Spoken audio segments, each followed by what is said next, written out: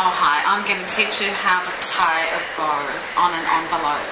You need 30 centimetres of ribbon plus 120 centimetres of ribbon and an envelope.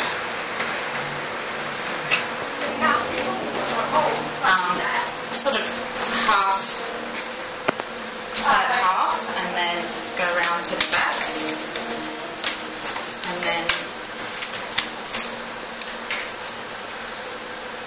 just do that. I don't know what you would call this.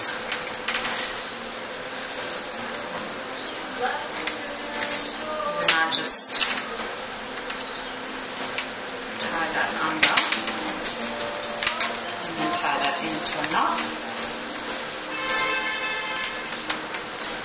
And then you get your 30 centimetre piece of ribbon and loop that around like a bow.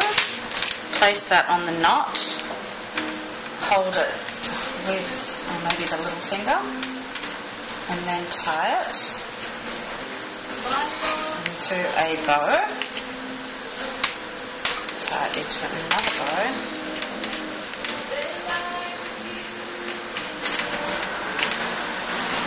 and then just fan the bows out. Get a pair of scissors that cut ribbon and